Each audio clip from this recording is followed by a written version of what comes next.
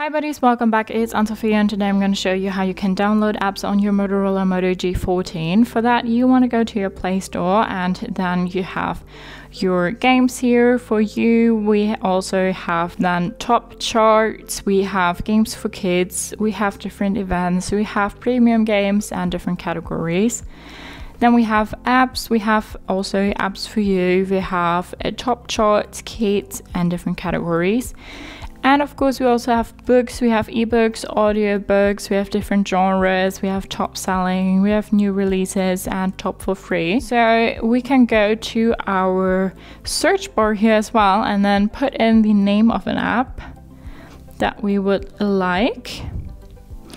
And we're gonna go ahead and install WhatsApp now. So we go ahead, click on the app, you have more information, ratings and reviews about the app here.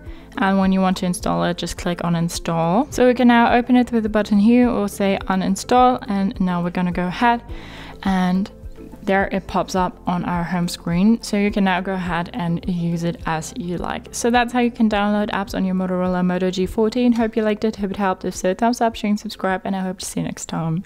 Bye.